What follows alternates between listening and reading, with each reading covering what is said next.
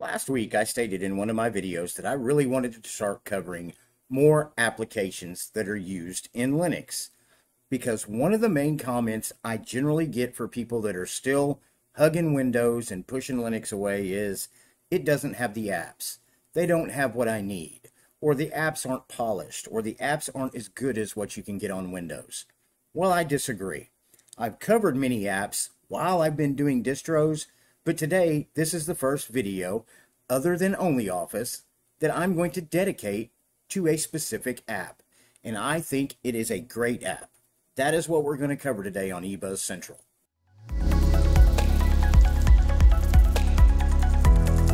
Today's video is brought to you by OnlyOffice. If you want to go to their website, it's onlyoffice.com. Are you presently running something like a Google Docs or using Microsoft Online? Do you know that all of your emails, photos, and everything they have access to, they can read, they can use for whatever they want? Don't believe me? Go look it up. You don't have that problem with OnlyOffice. It's a secure office and productivity suite.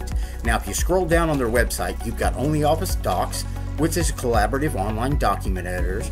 You've got spreadsheets, documents, presentations, and forms. It's got the highest compatibility with Microsoft Office, easy integration with ready-to-use connectors, and WOPI support and well-documented API. And then you also have OnlyOffice Workspace. Do you have a business? You can run your entire business through OnlyOffice. It's got document, email, CRM, projects, calendar. It's got enhanced security features, including private rooms, LDAP and Active Directory authentication, compliance, and international security standards. And speaking of security, let's go over here and let's take a look at the security real quick. It lets you know we provide a comprehensive range of security tools and services, keeping your data safe on all fronts.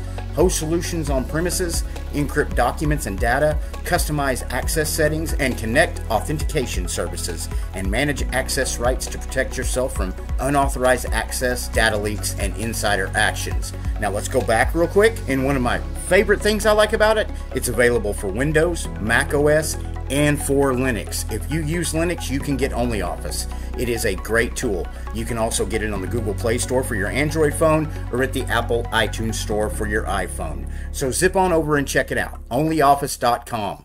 I promise you, you will not be disappointed.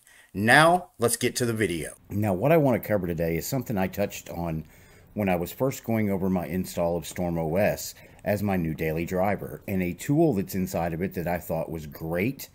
And really, there's nothing else like it, in my opinion, that is on Linux today. And it's kind of close to the snip and sketch that you get with Windows or Windows 11. But what it is called, if you come down here and open up your application menu, I'm going to go ahead and put in Flame, and it's Flameshot. So I'm going to go ahead and click on that. And once it's clicked, if you notice, it lets you know, hi, I'm here. Click the icon in the tray to take a screenshot, or click with right button to see more options. So what I'm going to do is I'm going to close out of this, and we're going to zip over to Firefox real quick, because I have flameshot.org pulled up. And it basically says it's a powerful yet simple to use open source screenshot software. And guys, it really is powerful, and it gives you a lot of different things you can do with a screenshot tool to make it more useful than just taking a picture. You can have in-app screenshot editing, simple and intuitive. You can upload to online platforms. You can make different changes. You can change the color of those changes. And we're going to look at that here real quick. And then if you want to download this, you just click on over to the download. You've got it for Windows, Mac, and Linux. In Linux, it is available in an app image. You might be able to find it in your package manager, but it is available on Snap and FlatHub as well. So what we're going to do real quick is I'm going to go back to their home page, and I'm just going to show you some of the things you can do with it. So I'm going to come down here and click on the Flameshot icon, and it pops up. And it basically is asking you right now, what do you want to take a picture of? So I'm going to go over here, and I'm just going to go ahead and say I wanted to send this to somebody. Or maybe you're working with a work document or something like that. You just click on it, and then you get this great menu that pops up down here. Now, when this menu pops up, you have a lot of different options. We're just going to start from the left and work ourselves to the right. First thing I want to bring up is the pencil tool. So let's go ahead and open up the pencil tool. And then if you do that, you can go up here and you can draw lines on it. Maybe you want to circle download, or circle something in a document that you want pointed out. If you make a mistake, just come over here to the undo button, and you can get rid of those. Now, if you right click on the pencil, it brings this up and you can actually change the color gradient of the pencil. So let's go ahead and make it blue, and we will close on that. And now you can actually change your pencil to blue and do any kind of markings or, you know, specific things you want to do inside a picture or a document. So at this point, I'm going to go ahead and undo that. And then if you click on pencil again, it turns it off. Your next option is straight line. Now you can pick that. And as before, if you right click on it, you can change the color of the straight line tool. Let's make this one yellow, and we will close out of that. And let's say you wanted to underline a word in a document, or you wanted to underline something in a picture. You just drag it, click, and you've got straight line. So we've underlined that. Well, let's say we want to point out a specific thing. We want to emphasize what we're trying to get across. So we can go down here, shut that off, go to arrow, come right up here, just drag a certain direction. Let me undo that because I started too far away. Let's start out here towards what we want to point at and drag and drop. And then that way you can add that arrow to a specific part of your document or picture. I'm going to go ahead and leave that there. Let's shut the arrow off. And then we're going to open up the box. Let's say we wanted to put a box around something.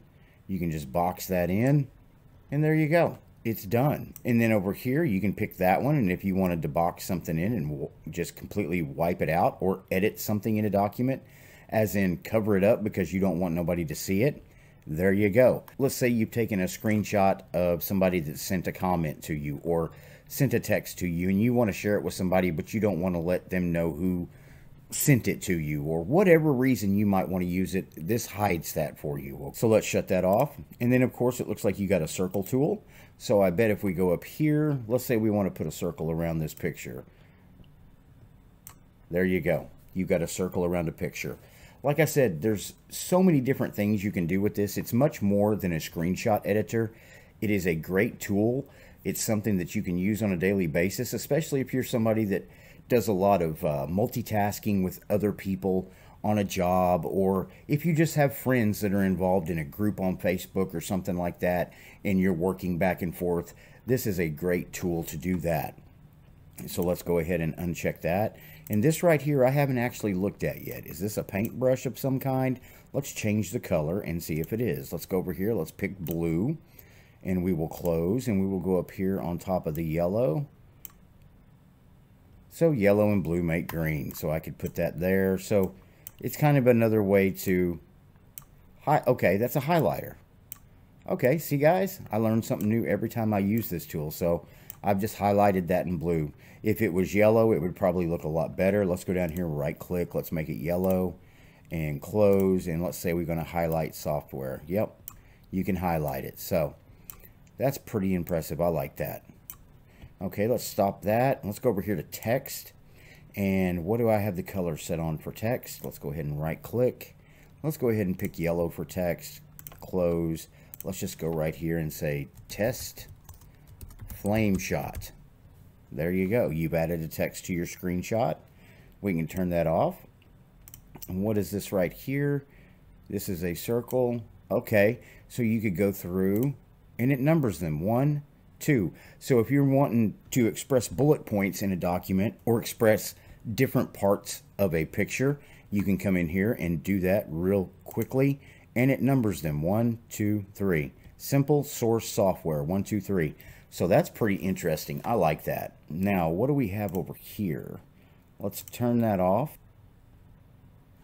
So this is a marker, rectangular selection. Set pixelate as the paint tool. Oh, okay. Well, I'm not going to concern myself with that. What do we have here? Set inverter as the paint tool. So I guess you can invert. I'm not sure about that. I'll have to read up on both of those. And what is this? Okay, is this where you can actually resize your screenshot? Yes, this is where you can resize your screenshot as you're going. So you go over here, you pick that. Let's say you wanted to bring this in a little bit, and you wanted to include something a little bit more below it. You could pull that down, and then you've just adjusted your screenshot before you've actually saved it. So I'm going to go ahead and shut that off. And then of course you have undo, redo. Then right here, you can copy this selection to a clipboard if you want, so you can share it easily. You can also save it as is if you want to, or you can close out of it. So let's go ahead and click save. And we're going to save this as test patron Flameshot.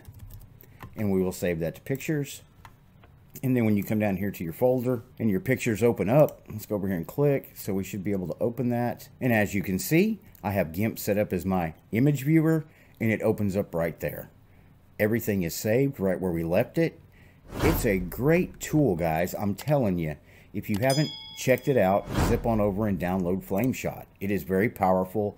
It is very awesome to work with. It's one of the joys that I like with using StormOS, is it already comes with it. Let's go ahead and close out of this. If you get a chance, zip by the eBuzz Central Store, take a look around. If you see something you like, go ahead and pick it up. If there's something you would like to see on the store that's not there, please drop us a line below, and we'll be more than happy to try to get it up there for you. Do me a favor before you leave today. Please like, subscribe, or follow my channel. It doesn't cost anything, and if you end up not liking me, you can always unsubscribe. If you like the channel and enjoy the content we are producing, you can support us by becoming a member to the channel, buying us a cup of coffee, or better yet, becoming a patron to the channel over on Patreon. Those links will be in the description below. Thank you for watching my video, and I will see you in the next video.